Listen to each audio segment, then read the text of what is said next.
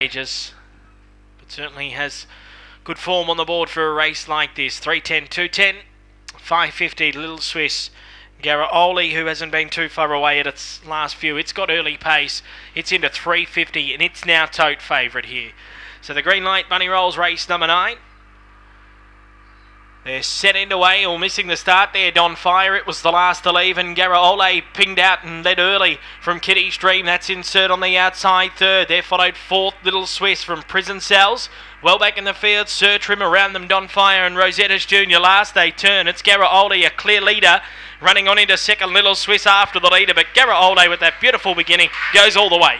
Garaole beat Little Swiss, running on Don Fire, a big effort into third. Prison Cells fourth. Then followed Sir Trim, Kitty's Dream. Well back in the field, here came Rosetta's Junior, and that's Insert. And we have no time here to race number 9.